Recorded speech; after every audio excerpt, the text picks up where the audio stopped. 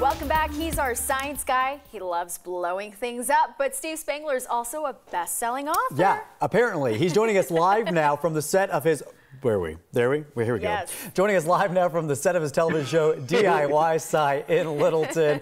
Steve, good morning to you, my friend. Hey, my mom thanks you that you didn't write this when I was still a kid because our house would have been a mess.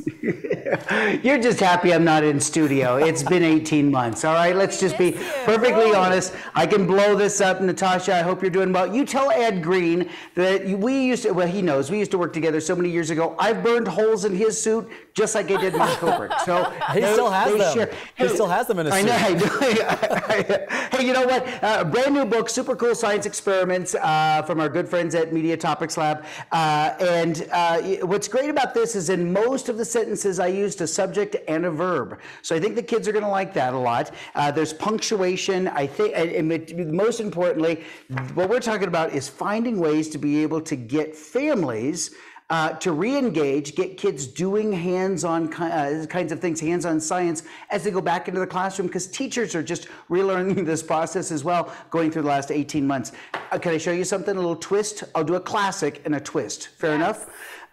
You're going to use a hard-boiled egg, so get yourself a hard-boiled egg. And now the object is to get the hard-boiled egg into the bottle. Now, you can find a bottle that's just a little too small for it. Now, normally what I would do is you would light something on fire. Why not? And you'd put it down inside, you'd heat the air up, push some of the air out, somehow get the air pressure to push the egg in, but we can actually do it this way, an upside down twist. So watch this, you just put the candles in the egg itself, all right? So if you got a birthday coming up, this is the way that you celebrate the birthday with the kids, and so now we light this, and so now the object is this, we're going to heat the air inside the bottle, then we're gonna make a little seal over it like this, and then hopefully the outside air pressure will push it up. So watch, here it goes like this. Heat that air up. There it is, there it is, there it is. Good. And now watch this. Oh, bam! Yes. And lovely. the crowd goes wild. Would you look at that? Cool. Now, here's my question for you. How do you get the egg out of the bottle? Okay, pop quiz. And I'm not going to put the answer on the screen like just happened. You're going to actually have to guess. How do you get, Natasha, how do you get the air out of the bottle? Or how do you get the egg out of the bottle? I mean, it's going to extinguish because it needs oxygen, and then it's just going to fall out. She did all the med school studies. Like, I don't know this stuff. Not gonna fall out. Look, but it's a good guess. Great guess. See, watch. this is why blow here, and then all of a sudden you're gonna push air inside here and force it back out, and then you're gonna have a little snack. Watch this. Ready?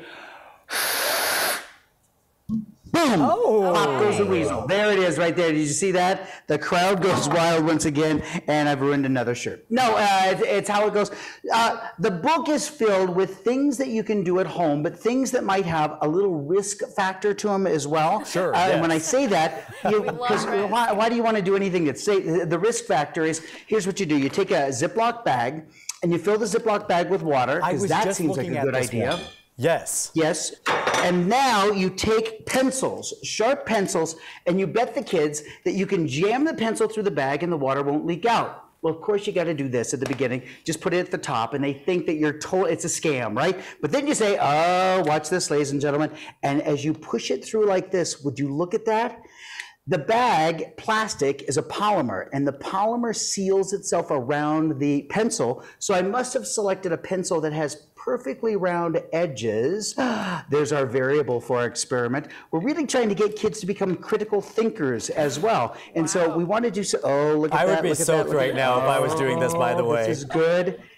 And what you do is you get the kids to now, you put this over their head, and then you pull the pencils out. And when you do that, then the water leaks out, and they clap. And see, they think it's great, and you think it's hilarious, and you get to entertain both of you along. I'm so impressed by how dry you are right now. Listen, the next time you come on, we got to make this brown sugar homemade ice cream. That's the experiment that I want, Steve.